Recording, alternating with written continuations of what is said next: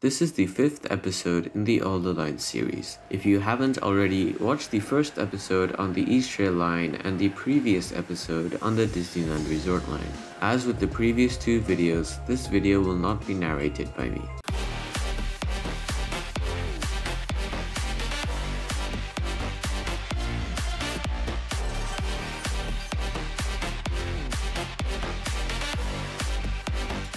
The Airport Express started service in July 1998 as a quick and convenient way to go from the city to the new airport at Chep Lai Kok after the one in Kai Tak closed. The Airport Express is the third longest line at 35.3 kilometers. This line uses modified A-stock trains, and the trains are fitted with more comfortable seats, luggage racks, free Wi-Fi, and charging outlets. The Airport Express utilizes 8-car trains, but only 7 cars are accessible to commuters. The 8th car is used to store baggage for the in-town check-in service, which allows passengers to check in their luggage from Hong Kong and Kowloon stations before boarding the train, which is then loaded directly onto the flight. As previously mentioned in the Tung Chung Line episode, the AEL and TCL share tracks due to a budget restriction. Normally, the train averages frequencies of 10 minutes, but due to the COVID-19 pandemic slashing demand, the train now arrives every 30 minutes. Our journey starts at AsiaWorld-Expo, the newest station on the AEL.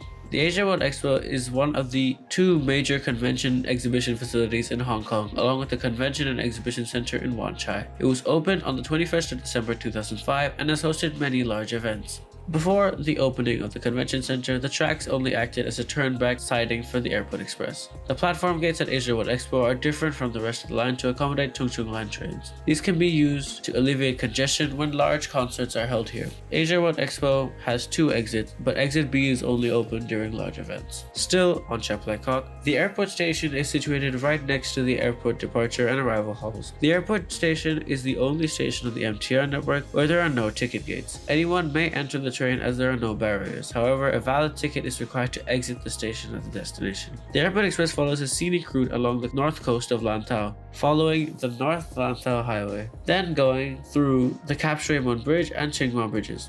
The next station is Tsing, an interchange station with the Tung Chung Line. Passengers traveling from the airport can use the rest of the MTR network for free, only having to pay the Airport Express fare. There's also a morning express service on the Airport Express from Tsing and Kowloon to Hong Kong Station from 7 to 10 AM, costing around $20. Otherwise, commuters will take the Tung Chung Line to go to Hong Kong and Kowloon stations. Tsing, like all other Airport Express stations, is colored light grey. The architect did this to make the Airport Express stations feel like an extension of the airport. After this, the Airport Express zips past Lai King, Nam Chong, and Olympic, stopping at the next station, Kowloon. Kowloon Station offers the in-town check-in service. Originally planned to be called West Kowloon Station, Kowloon Station offers a connection to the modern-day West Kowloon Station on the high-speed rail link. The catchment area of this station is small. Most passengers using the Airport Express station here have used an Airport Express feeder bus to get here. 9 feeder bus services operate for the Airport Express, 4 terminating at Kowloon and 5 at Hong Kong. These buses connect to major hotels for tourists and are free to use. The Airport Express then terminates at Hong Kong Station. The airport only uses Platform 1 at this station.